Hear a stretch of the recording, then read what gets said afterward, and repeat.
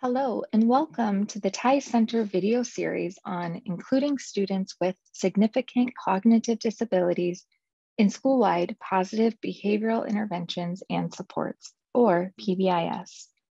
I'm Dr. Lindsay Iono Conradi from the University of Hawaii. The image on this slide depicts a group of students with and without disabilities together in a school hallway, smiling at the camera.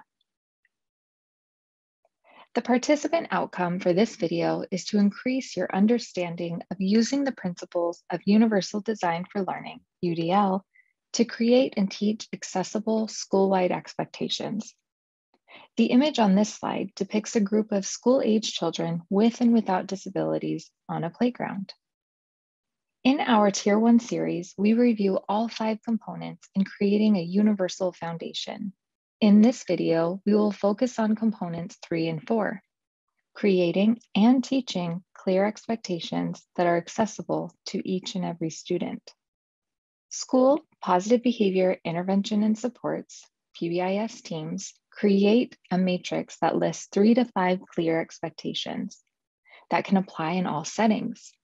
In this example of a matrix, the general expectations are be ready to learn, be respectful, and be responsible. The PBIS team then defines each expectation as they apply to different settings across the school. In this example, we have 3 settings: hallway, recess, and cafeteria. In the matrix, each expectation is specifically targeting the pro-social behaviors that are expected in each of those settings. For example, the be respectful expectation at recess is take turns. And in the cafeteria, it is use an inside voice. After the expectations are created, the school teams teach the expectations across all settings and provide opportunities to practice these skills. Adults then increase supervision in these school areas and give high rates of praise and reinforcement. Unfortunately, research suggests that students with significant cognitive disabilities are not accessing these expectations, which may be a result of expectations not always being accessible to students with significant cognitive disabilities. In order to overcome this barrier, we need to ensure that expectations are created with all students' needs in mind, and that all students are taught the expectations at their instructional level. Universal Design for Learning, UDL, is a framework that can be used to support educators as they include students with significant cognitive disabilities in the creation and teaching of expectations. Teams can do this by checking to make sure that the expectations and lessons have the components to increase accessibility for all, as outlined in this table. First, multiple means of engagement, the why of learning. Second, multiple means of representation, the what of learning. And lastly, multiple means of action and expression, the how of learning. Let's walk through an example of how we can use UDL principles to create expectations that are accessible to all students. For this example, we will revisit the PBIS matrix from slide 4, and we'll use these highlighted hallway expectations that align with the general expectations of be ready to learn, be respectful, and be responsible.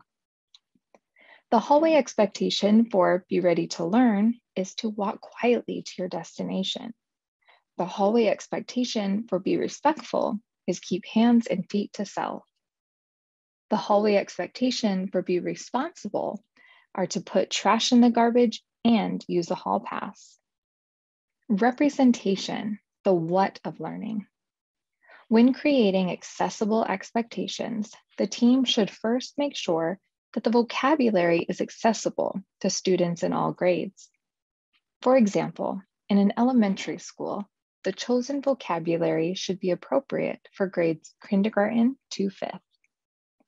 When creating expectation posters, teams should also consider the needs of emerging readers who may benefit from the addition of visual representations, such as photographs or picture symbols.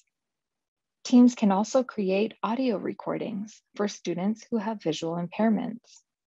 On the screen is an example of a hallway expectations poster. I have added visual representations for each expectation to increase accessibility to all students.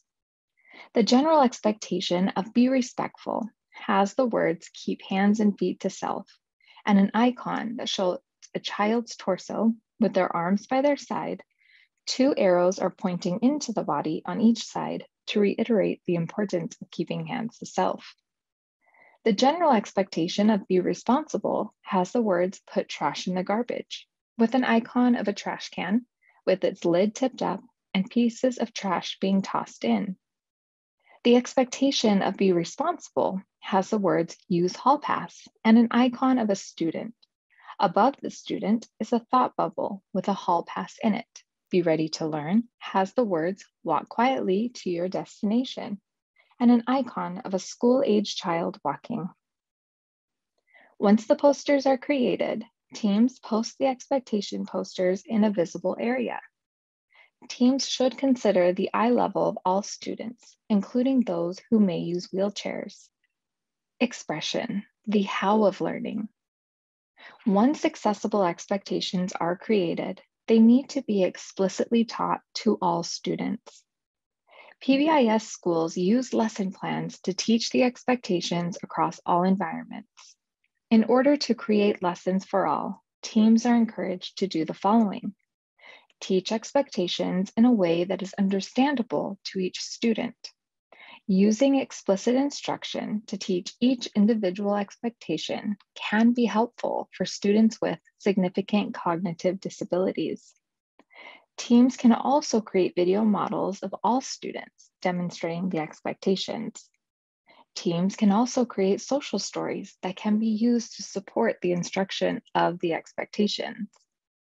This is an adapted example of a social narrative that can be used to teach students the expectations. The social narrative describes each prosocial behavior in a short story format.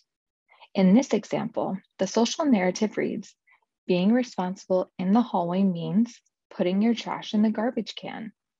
Being responsible in the hallway means using a hall pass. The same visuals that were used in the hallway poster discussed on the previous slide, icons of a trash can and a person thinking about a hall pass, have been included in the social narrative for repetition. When teaching the expectations, teams need to provide opportunities where all means of communication are utilized. Students who may have complex communication needs should be given the opportunity to demonstrate their understanding by selecting the behavior on their alternate communication device. This means that teams need to ensure that students with significant cognitive disabilities who use alternate modes of communication have the necessary vocabulary preloaded on their device, such as an iPad or tablet. It's important for teams to allow students to engage in different types of demonstration, linguistically, to tell you verbally or using alternate communication, and behaviorally, to show you through role play or drawing. Engagement, the why of learning. It's also important to recognize that students with significant cognitive disabilities may benefit from repetition across environments, which will provide more opportunities for them to practice the new skills. Teams should also increase supervision and provide reinforcement in a variety of ways that is meaningful to the student. There's more on this in video 4. School-wide PBIS expectations should be accessible to students with significant cognitive disabilities. Here are a few action items for you to consider as you move forward in your work to include all students in PBIS.